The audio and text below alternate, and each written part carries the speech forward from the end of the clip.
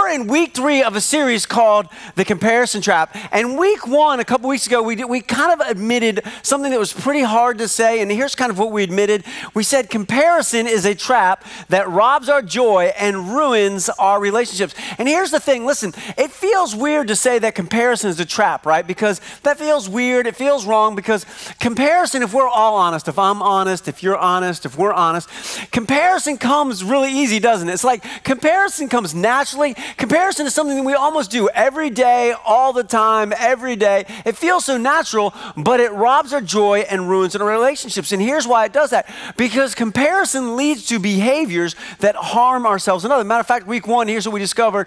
Comparison leads to competing. We go from, listen, I'm a friend that's for you, to you're an enemy that needs to be beaten. And last week we kind of talked about this and we said, listen, greatness doesn't come from beating people. Greatness comes from how we love people. And when you love people, you can celebrate them. And that comparison leads to coveting. Listen, I see what they have, so I want, I deserve, I need, I wish. And then it leads to complaining. I mean, Americans could have a gold medal and complaining, it's never enough, I'm not satisfied, I just want more, right? And then it leads to chasing, like, listen, vanity. I want people to see me, I want people to know me, I want the applause of people around me. And the problem is we seek the applause of people that may not even truly care about us. And so this week we're going to talk a little bit about coveting. Last week we talked about competing. Now listen, here's the thing. Listen, this is going to be fun this week because listen, here's what I've discovered. No one ever likes to admit that they covet. Right? Come on, like no one agrees with me, right? Okay, like listen, come on, listen. Everyone goes, listen, I've been mad before. Yeah, I get mad. And people go, yeah, I've been jealous. But no one ever goes, yeah, man, I covet a lot. Like, man, that's what I do. And so listen, it's going to be a little bit hard. It's going to be a little bit uncomfortable. But here's the thing. I think it's something that I've probably struggled with. You've probably struggled with. It's probably something that we've all struggled with. But when we kind of talk about coveting, we need to know, well, what does coveting really mean? And so I want to put a definition up so as we're kind of walking through the rest of the message, you'll understand. And covet is to desire wrongfully. It means we desire something that isn't good for us, that isn't right, that will actually harm us. Sometimes we desire the wrong thing, and this happens because your greatest regrets, and we'll get to this a little bit later, you got what you wanted, and so sometimes we desire wrongfully, or we desire without due regard to the rights of others. We desire something, but we'll step over people to get it. And I've often been asked as a pastor, Matt, what's the difference between coveting and kind of greed, lust, and envy? And I will say greed, lust, and envy, they're all coveting. They're just coveting specific things. Like when you covet money or you covet possessions, that's greed. When we say, oh, I wish I had their bank account, I wish I had their car, I wish I had, that is greed. When you covet someone sexually or physically, you lusting after somebody, that's where we get the word lust. And when you covet someone's position, I wish I had their job, I wish I had the promotion, I wish I was in their place, you are envying their position or their role in life. And so really, greed, lust, and envy are all just forms of coveting. And it's where we desire without the regard to the rights of others. Here's the thing about coveting. When I think about my life, some of my biggest and greatest mistakes and regrets come from coveting. Matter of fact, one of my most embarrassing stories in life that I've probably shared before, but when I share it, it's just embarrassing and it's shameful, but it all happened and started because I coveted. I was about 11 or 12 years old. I had moved into this brand new neighborhood. My biological dad and my stepmom, we had lived in an apartment complex, and we moved to this new housing development. We lived in a townhouse, and this was kind of a planned community. It was one of the first planned communities in this area. And I was new to the area. Most of these people had grown up in kind of this area. They knew each other. I was the new kid on the block. I didn't know anyone. Plus, I was a little bit awkward, and I didn't know how to make friends. I wasn't really good at it. And so I showed up in this neighborhood, and I had zero friends. I didn't know anybody. But I met this kid on the tennis court, and he became my friend. And we would play tennis together, and he would invite me over to his house, and he had a nicer house than ours, and it was beautifully decorated. He had his original mom and dad, and he had a sister, and she was cute, and he had an older brother who was like athletic and awesome, and he was cool, and they had something else that was really awesome. They had an Atari. Man, we used to play Pong. Does anybody remember? No one knows what Pong is. Apparently this is the young audience right here. There used to be, before video games came out, it was called Pong, and that's literally like ping pong. They had a ball on the screen. I can remember going, man, he's got this thing called Pong. Like, if I could be somebody, I'd want to be like my friend. And he took me to his room and showed me all this cool stuff, and we'd hang out. And he showed me that like he had this stack of cash that he'd get for birthday presents and stuff like that. And because I coveted, and I wanted, and I wish I had what he had, I stole some of his money.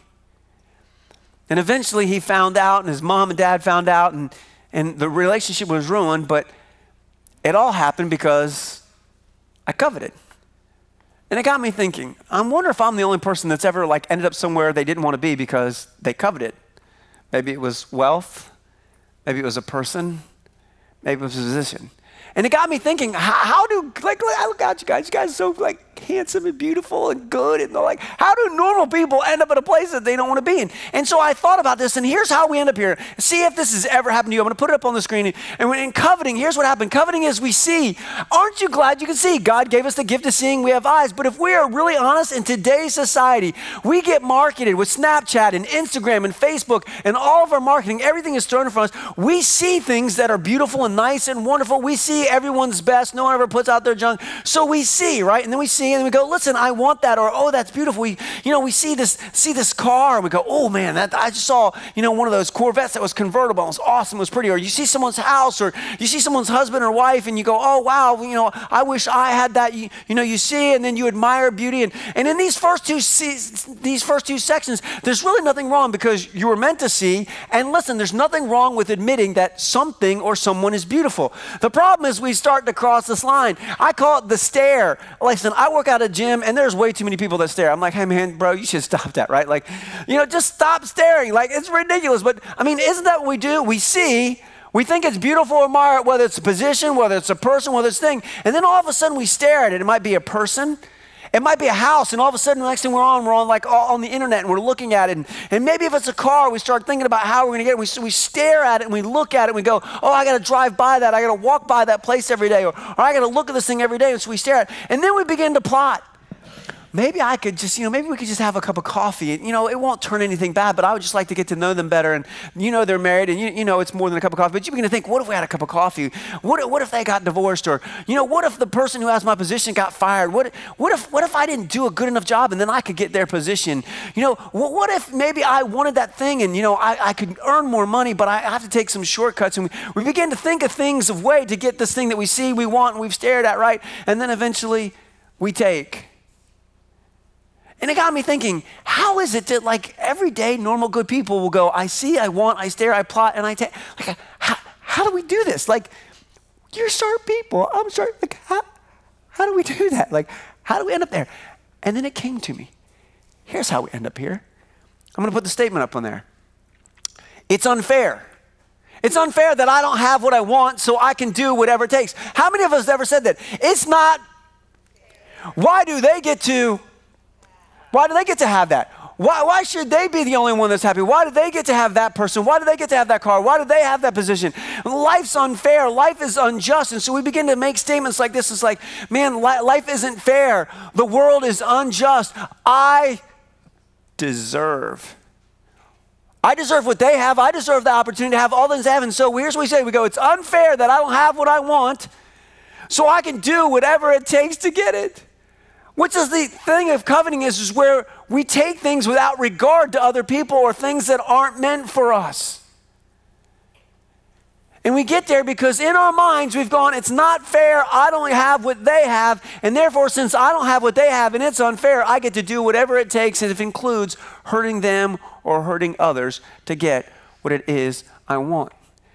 And it leads us, listen, it doesn't matter whether you have no faith or different faith, or maybe you grew up in church and you're a follower of Jesus. Listen, we've all experienced this. So it leads us to our truth this morning. Matter of fact, if you're following the insert, we're going to put up here on the screen, it's this. Coveting leads to the corrupted thinking that life is all about consuming. Listen, when you and I start to compare, and then we start to covet, I want, I see, I'm going to stare, I'm going to plot, right? Coveting leads to the corrupted thinking that life is all about consuming. Listen, when you and I covet, listen, we don't think our value and the value of our life comes from our character. My value and the value of my life doesn't come from the way that I treat people. When we covet, my value and the value of my life doesn't come from what I contribute, taking what I have that's unique to me and making the world a better place. No. My value and the value of my life comes from how much I can consume. And the more that I can consume, the more valuable I am and the more valuable my life is, because life is all about consuming. And just like in previous weeks, we failed to ask ourselves a pretty important question. Is our race to consume really going to lead us to the life we want? And here's what's scary. We already know the answer. right? I mean, we already know the answer. I know the answer. You know the answer, but the reality is that none of us want to actually say the answer out loud because listen, I bet this is true. Think about your greatest regret. Think about your greatest mistake. Your greatest mistake and your greatest regret is you got what you wanted. I mean, think about it. You finally got with him or her. Right? You finally got there and then, whoa, this wasn't what I thought. I had to pay a price and now things aren't working out. You got that possession. You went into debt. You did this or you took that and now you got it. Now you can't afford it, right? You got this position and you thought it would solve all your problems and now you just have more problems. See, you know and I know because we've all done it before. We've all got something that we wanted and then went, whoa, the price to get what I wanted was way too high and it didn't deliver what I was hoping it would do. Because whatever it is that we get, it's never, ever enough. I mean, come on, right? We go to high school or middle school. We want to date the right person so we look cool, right? So we can have friends. And then we want to have friends and we want to make good enough grades or go to play team to go to a college. And why do we want to go to college? So that we can hopefully meet our future spouse if we haven't already met them, right? We want to make good money. And then that way we can have a car, we can have a house, we can have kids. And then when we can have kids, we want to be able to put them through college, like, right? We want to be able to do all this stuff. And then we want to be able to send them out. And then we want to be able to retire. And it's like we're just never, ever happy. It's just never, ever enough. And so you and I are left asking one of life's most important questions. How do you and I not fall for the trap of coveting, where our thinking gets corrupted, where we think life is all about consuming? Because if we were honest, the whole world around us believes that life is all about what you have and what you experience. And this is why I love being a follower of Jesus. It's why I wake up before my alarm. You know, Jesus actually addressed this. Listen, God knew that in every generation, on every culture, in every continent, that this would be something that we struggle with. As a matter of fact, Jesus addresses this very issue of us falling for the trap of coveting and wanting things, whether it's greed, lust, or envy. Matter of fact, we catch Jesus encountering this and dealing with this very issue. Matter of fact, we're going to catch it in the eyewitness account of the Gospel of Luke. We're going to put it up on the screen here. Jesus was walking around, and here's the funny thing. Listen, if you've ever read the Bible for yourself, you should read it, especially the New Testament. There was always a crowd of people around Jesus. See, here's what I've discovered. People don't like religion. People don't like organizations, but people loved Jesus. And see, if the church could ever get back to Jesus, I think the churches would be crowded again, okay?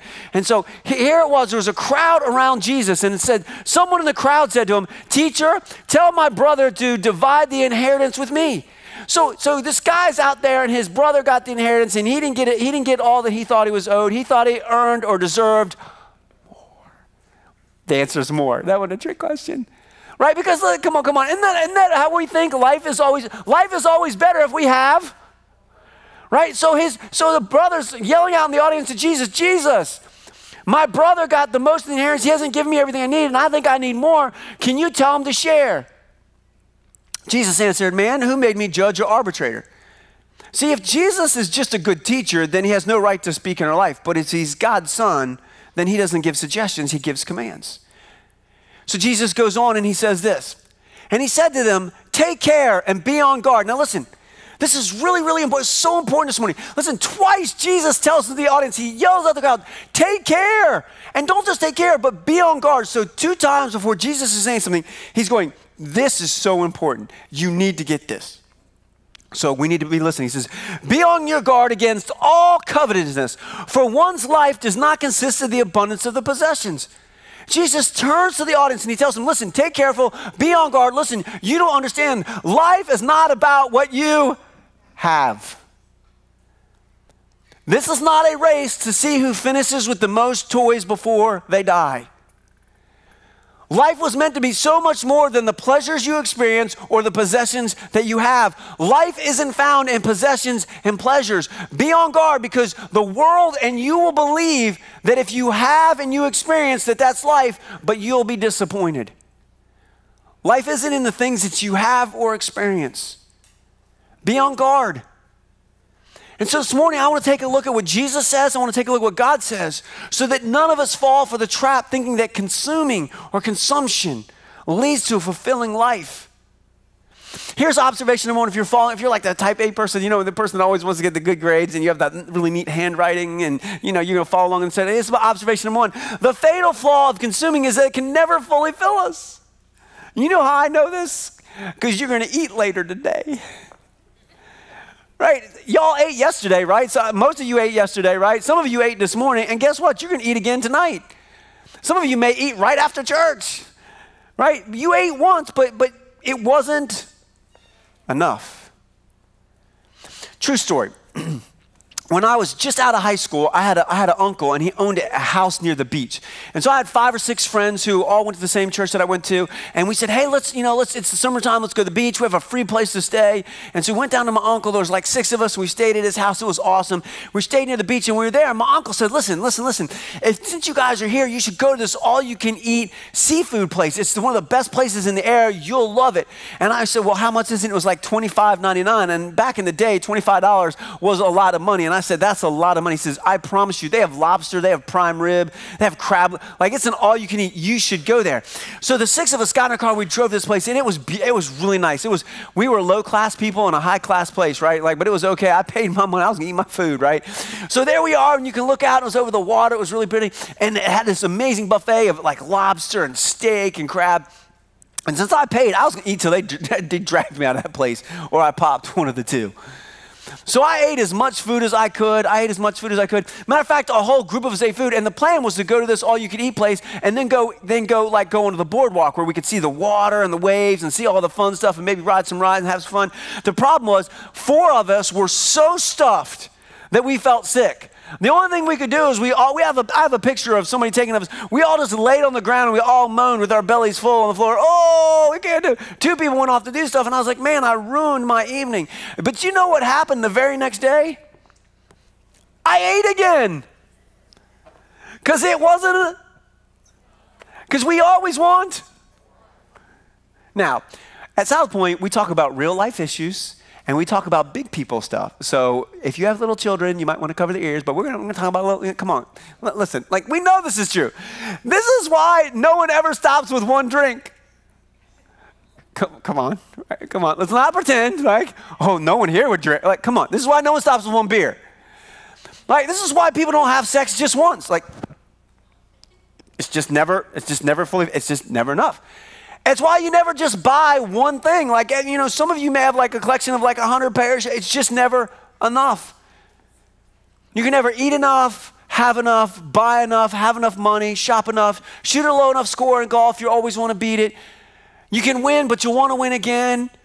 And here's what you know. The fatal flaw of consuming is it never fully fills us. We always want. We always come back because it doesn't fill us. And here's the thing, you already knew this and I knew this, but God's been telling us this. Matter of fact, I love what the scripture says. We're going to see this in Ecclesiastes. It says there was a man all alone, and the point is there's this guy, he had nobody to be responsible for, so his bills were small, right? He had neither son nor brother. There was no end to his toil, yet his eyes were not content with his wealth. What it means is, listen, he didn't have to care for anybody. He was just piling a big pile of cash for himself, because he was never satisfied. He said, for whom am I toiling, he asked, and why am I depriving myself enjoyment? This too is meaningless. We know it. We consume, we think it's going to fill us, and it does for a second. That new thing that we bought, oh yeah, I like this. I mean, if you don't believe me, just why do you have an iPhone 10? You'd still have the original iPhone, right? It's just never enough. Matter of fact, the same author, King Solomon, says this in Proverbs. He says, just as death and destruction are never satisfied, so human desire is never satisfied. And here's why. Here's why we can never consume our way to fulfillment. It's because we were made for something more. See, you and I were made for purpose, not for consumption. See, here's what I've discovered. Consuming is the side effect of God's goodness of giving us purpose. See, we're meant for purpose. And as a benefit and a side effect, God allows us to consume. I mean, God gave us taste buds so we could experience chocolate and bacon. Yes. Amen. We could end the service right now. Right? God gives us the ability to consume because he's good, but you and I aren't made to consume. You and I are made for a purpose, which leads me straight into observation number 2 if you're following along, and it's this. It says, we can replace the addiction of consuming with the adventure of a calling. Listen, here's what I've discovered in life. Everything and almost everything is addicting.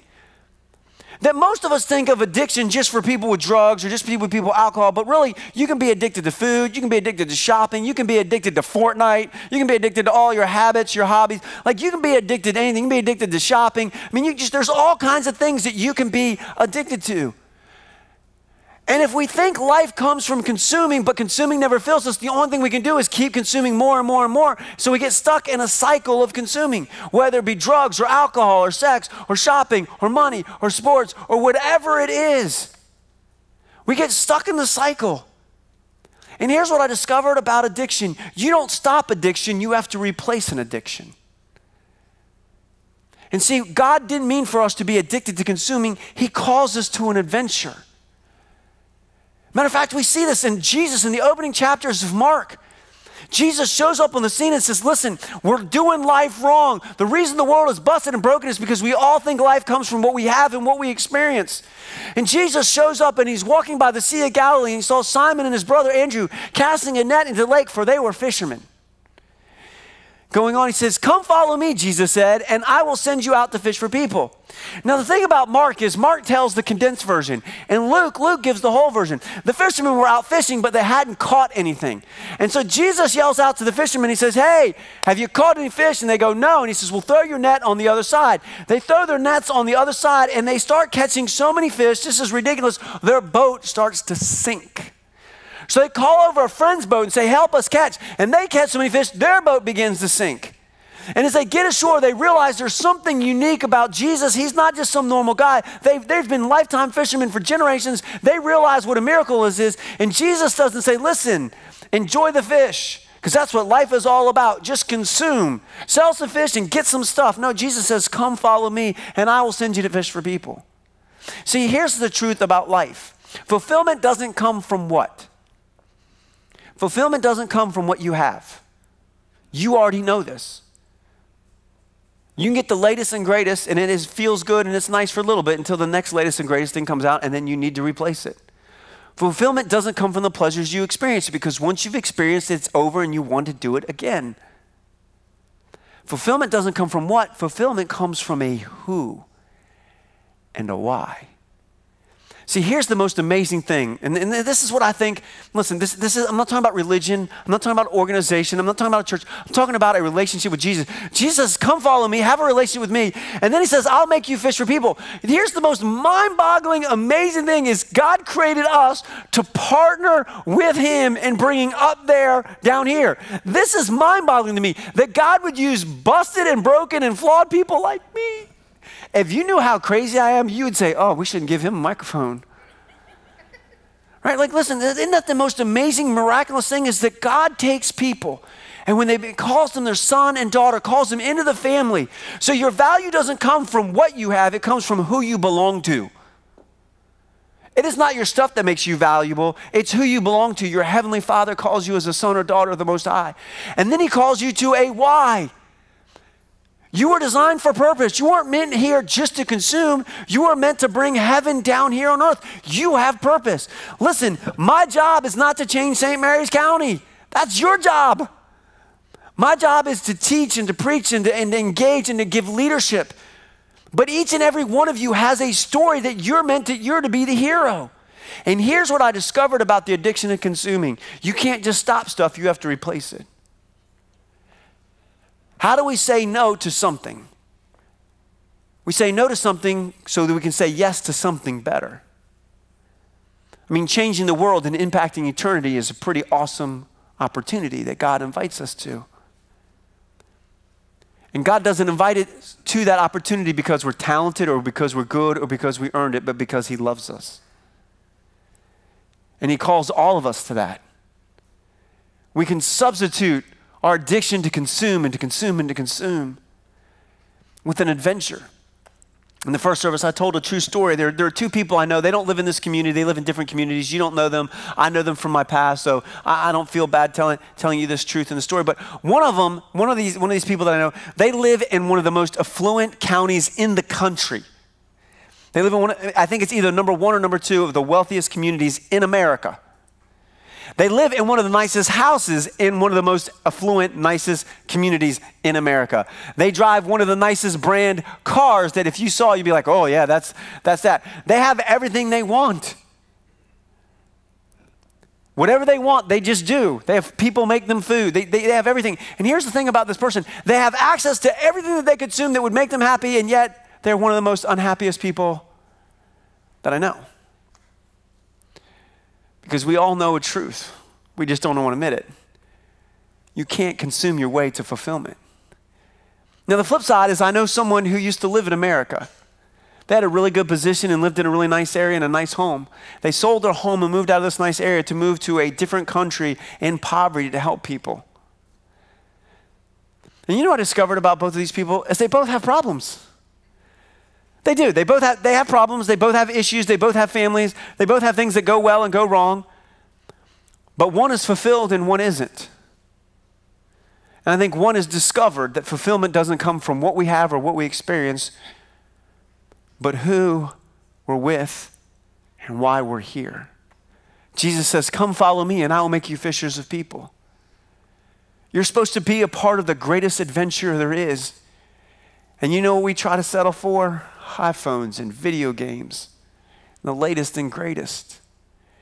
And we say, God, why aren't you doing anything to change this busted and broken world? And I believe when we get to heaven, God's going to look at us and go, why didn't you do anything? Which leads me to observation number 3, which is contentment is the antidote for the poison of coveting. I mean, listen, come on. Like, this is what we're going to do. We're going to put on our big boy pants and our big girl pants. Like, listen, here's what we know. We know that there's some true principles in life.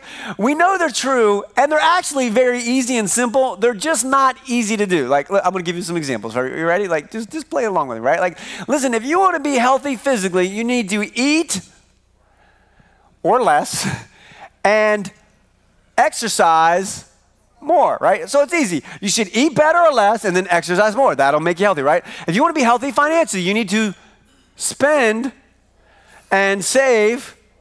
You get it. If you don't want to be greedy, you should be generous and share. Like it's not like, listen, this isn't rocket science. You didn't even come to church to know that you already have this. Listen, the solution to coveting is simple. It's contentment. Well, what is contentment and how do we get this contentment? So we don't fall for the trap of greed, lust, and envy. I love what the scripture says. The Apostle Paul, who encountered a risen Jesus. I mean, the Apostle Paul's his story is amazing. He used to persecute the church. He didn't believe in Jesus. He encountered a risen Jesus. And so he becomes a disciple and follower of Jesus because he's encountered a risen Jesus. And he starts like leading churches, and their churches like this. It was a church in Rome that was made up of some Jewish people who'd grown up in church, some heathen people who had never heard of church, and all different kinds of people. There were men, there were women, there were foreigners, it was all kinds of people just like this church. And here's what he writes them under the inspiration of the Holy Spirit. He says, if God is for us, and listen, some of you go, I've experienced bad, I don't know if God is for me. Listen, anyone that would die for you is for you. A God that would die for you is for you. If God is for us, who can be against us? He who did not spare his own son, but gave him up for us all, how will he not also along with him graciously give us all things? Now here's the thing I'm going to say that I don't like to say out loud even to myself. We all believe that God is able to save our souls. But we rarely believe that God is able to meet our needs. Right?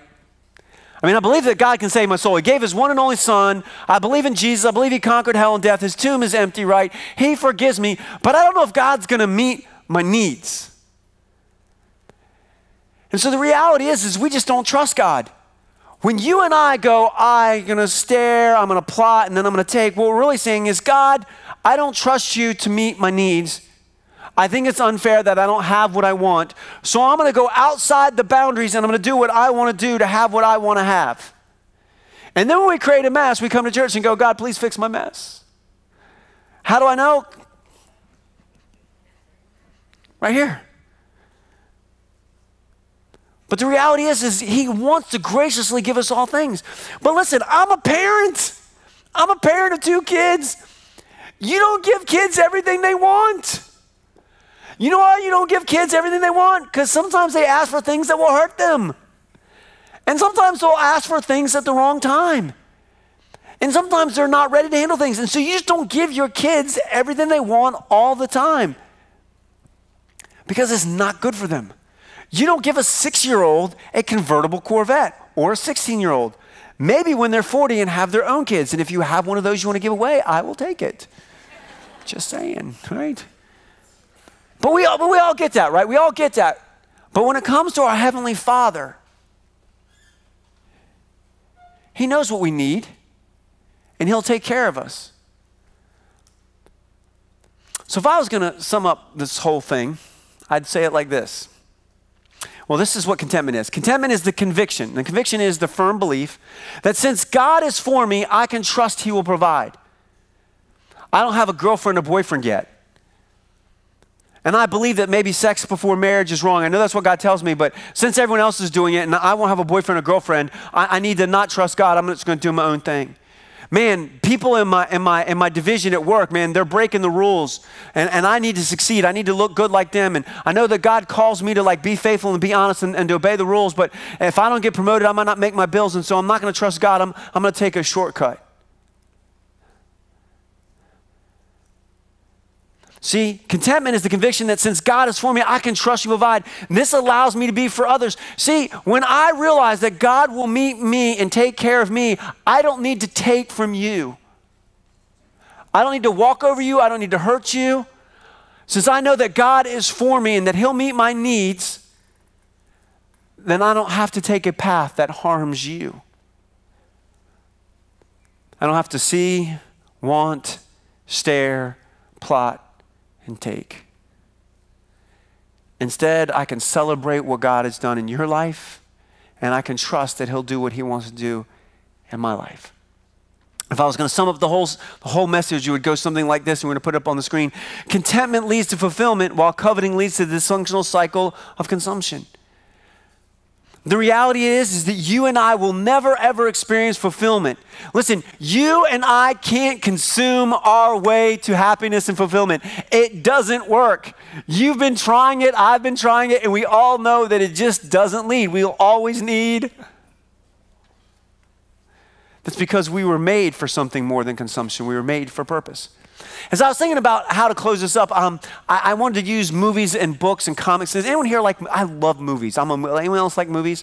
Good. I love the second service and much more. Like in the first service was like 2 people. I was like, come on, you guys got to get out more often, right? Like I like comic books. I like books. I like movies. I love kind of the new genre of movies where like there's the anti-hero or the villain is like a pained villain. Like they kind of portray the villain as someone that you might like. You can kind of understand why the villain is the way they are. You don't agree with them. You still think they're bat crazy, right? You're like, whoa, you shouldn't do that, right? Like Thanos from the Marvel, right?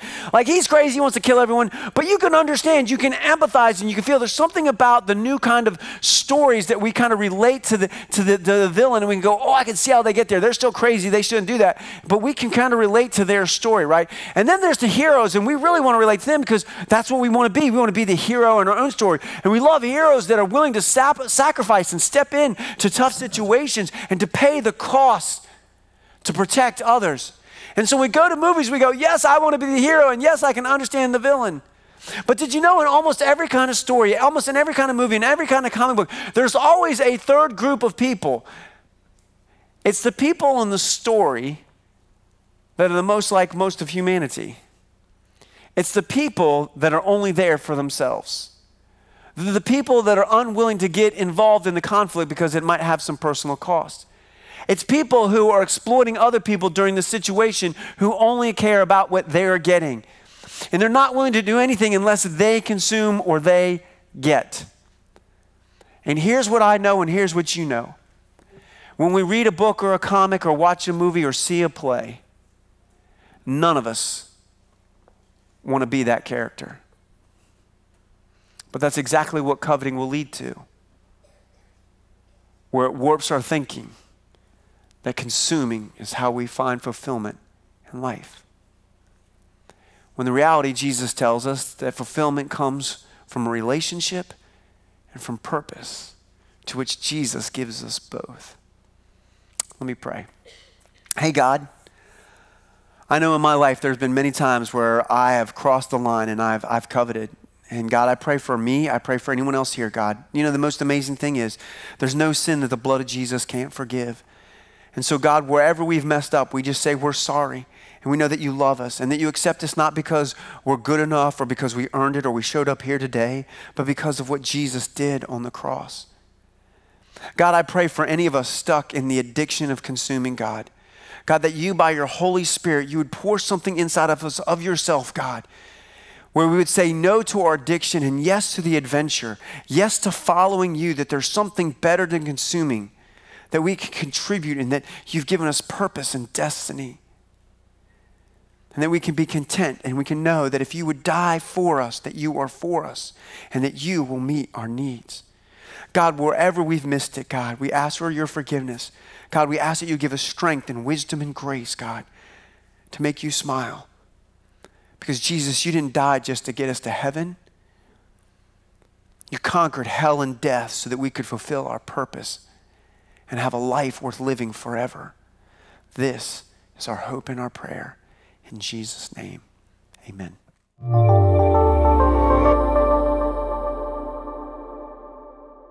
If you're ready to take the next step in your spiritual journey or continue to support SouthPoint, you can connect to a small group, serve on a team, and give financially by clicking the box on the right. To watch other sermons from SouthPoint Church, click the playlist on the left. Click the logo to subscribe.